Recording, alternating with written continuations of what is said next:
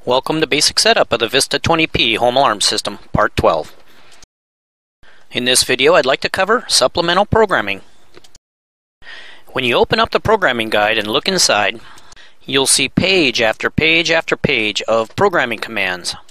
To a new user, this can be quite daunting. So today, we're going to pick out the ones that will be most useful to you and explain them. The first caveat we have to deal with is, the programming guide tells you what buttons to push, but does a terrible job of telling you what the command is used for. To find that information, you have to look it up in the installation and setup guide. So during this video, we'll work out of both these documents. I explained the layout and the format of each command in Part 4, so we'll be skipping that and moving on. First item on the list today, setting the real-time clock.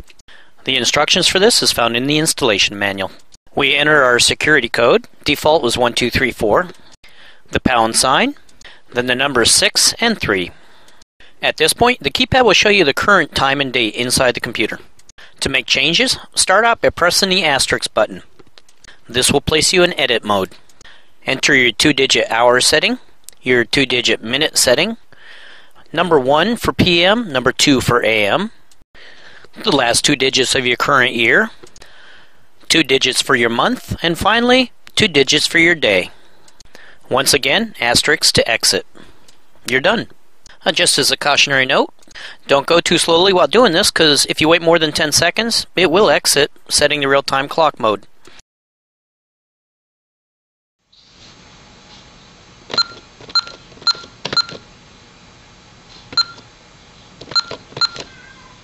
The current date and time is displayed. Asterisk to edit.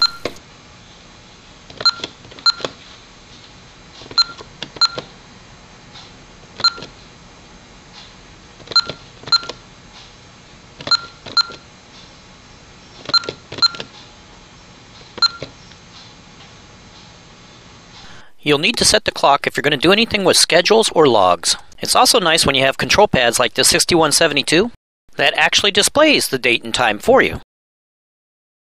Now that the time is set, let's move on to our remaining commands. Go ahead and enter program mode 4112800.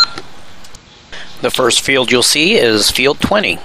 I covered this in great detail in part 9, so we'll go ahead and move on. 21 is Quick Arm Enable. This will greatly simplify the operation of your alarm. Instead of putting your security code in, then arming it, you just press the pound sign and then the arm button. The command requires 2 inputs, one for partition 1, the other for partition 2. By default, this command is off. To turn it on, simply enter the number 1 into both partitions. Let's take a look.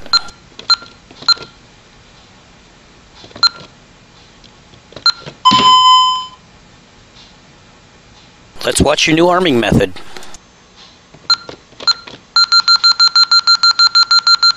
That's much simpler.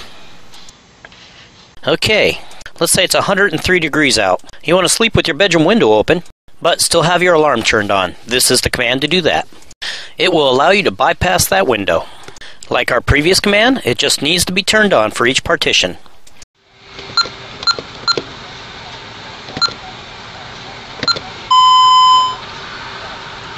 Let's see it work. I'm currently opening all 3 windows in the house.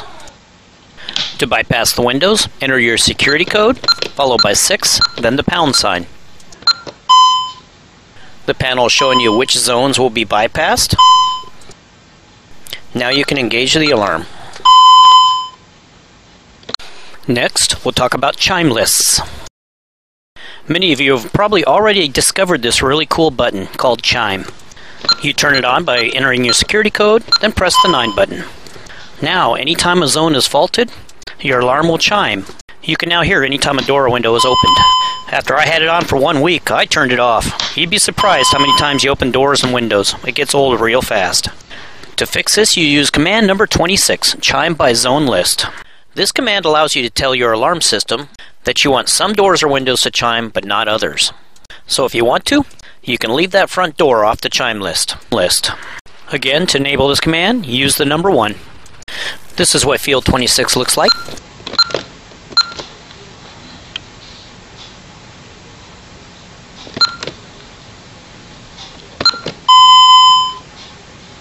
Now that 26 is active, You can use command number 81 to determine which doors and windows you want to chime.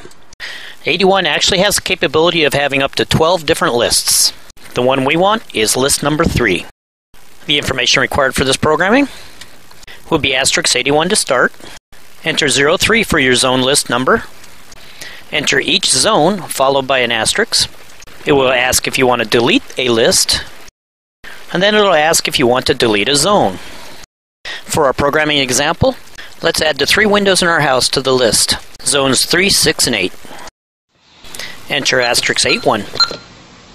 List 03 followed by an asterisk. Then each of your zones, followed by an asterisk. 00 to indicate you're done entering zones. 0 to bypass delete zone list. 0 to bypass delete zones. 00 to exit. Watch out for this problem. It took me a while to figure this one out. When you enter programming mode, the alarm automatically disables your chime mode, so you have to re-enable it with your security code, then 9. Now, everything should work. You see I opened a door, I have no chime. Now I open a window, and each window will chime.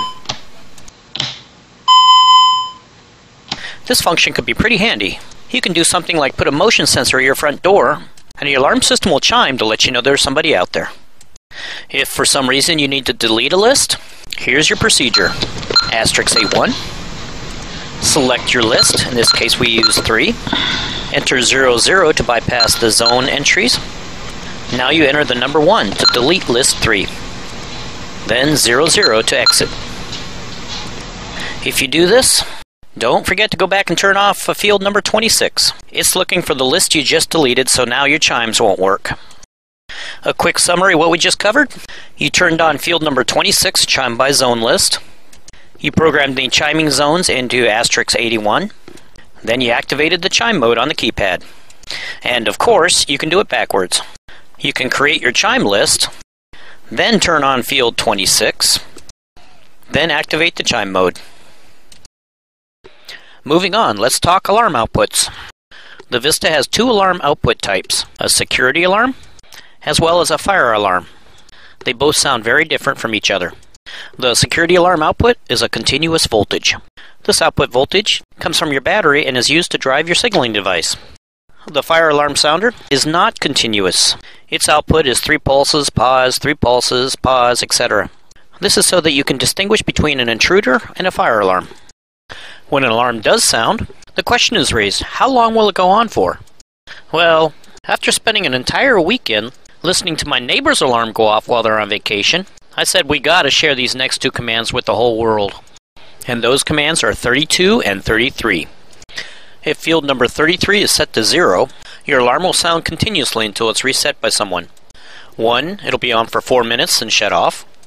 2 is 8 minutes. 3 is 12 minutes. And 4 is 16 minutes. The default value is 4 minutes. Field 32 controls how long the fire alarm will sound. Default states the time will be the same length as you set in field 33. If you wish to have the alarm sound until you reset it, set field 32 to the value of 1. It seems that we've run out of time for this video. These are the fields that we covered. In part 13, we'll continue. Time for my disclaimer. I am not a professional alarm installer. I'm just some guy that likes to learn new stuff and pass it on to others. Thanks for watching.